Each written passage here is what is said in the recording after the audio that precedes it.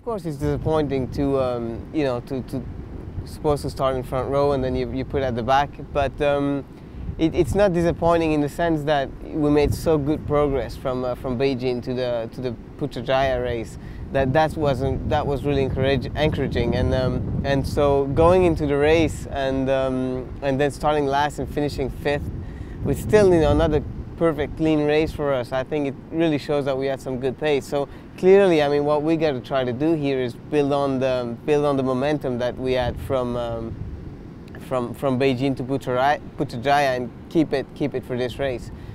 Hopefully, do as good as a qualifying and then even better in the race. So, what do you think that we, excuse me, in terms of sort of the overall season, how much do you think we can read into the first two races? I think you can already read into the first two races pretty well. I mean, obviously there's Lucas out there is leading at the moment.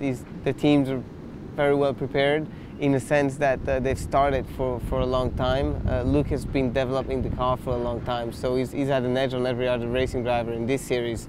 But everyone's catching up, and as I say, Dragon has done a tremendous, amazing job at catching up, and now being really in qualifying, being just matching the pace, and I think in the race we're really not far as well. So at the moment you get these established teams, but what you can read is that there's a couple other teams that are just catching up, and so makes the race very entertaining.